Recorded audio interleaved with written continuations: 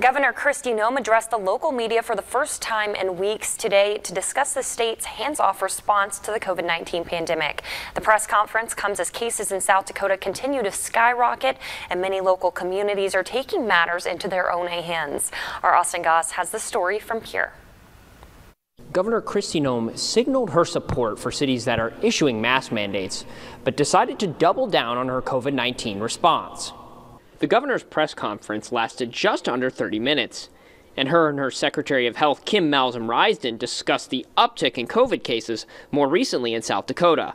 The governor implored South Dakotans to take certain safety precautions. We're in this fight with you, and we are going to get through this together. I do need to remind everybody about some common sense steps that we can take to help slow down the spread of this virus.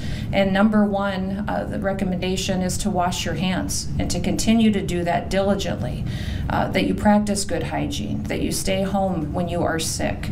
Secretary Malsam-Rysdon offered up her support to healthcare professionals dealing with the uptick in the virus and said the state is ready for a potential winter surge. We're hearing that in certain situations, but again, we've got to look at the full picture here.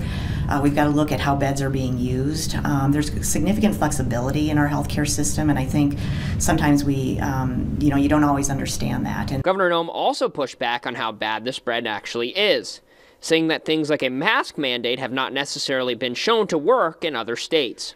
Again, we're seeing rates of increase in many of the states across the country, and we've seen these rates of spread increase regionally at different points of the country at different times. The Midwest has been increasing at the same time, and we're managing our way through that. Secretary Malsam-Rysdon and Governor Noem both said confidently that they plan to have a COVID-19 vaccine prior to the end of the year. In Pierre, I'm Austin Goss.